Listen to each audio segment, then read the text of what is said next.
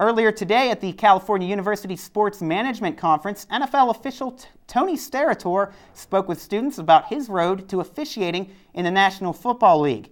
Andy Hughes was on hand at Steele Hall for the event and has more on the story. On Thursday, California University kicked off its second annual Sports Management Conference with a special guest speaker. It is my pleasure to introduce to you CalU alumnus and NFL official, Mr. Tony Steratore. Tony Steratore, a CalU graduate and current NFL official, returned to the university to discuss his long road to officiating in the National Football League. The former NFL Europe referee also gave students a very strong message to get involved in sports management.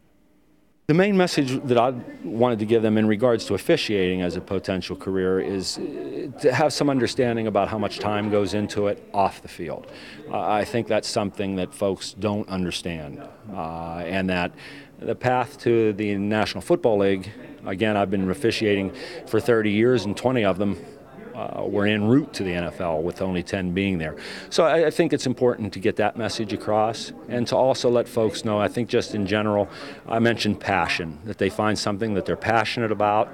That way they can enhance their chances to be successful and happy at what they do. Steratore also noted some of the criticism from the job from newspapers and a familiar name from the Pittsburgh Steelers. My wife's very computer savvy. She finds information, and the next day she said, your name is in every single newspaper in Northern California. And I said, for what? She said, the call you made Sunday. This is from the championship game a few years ago when the Steelers beat Baltimore to go to the Super Bowl.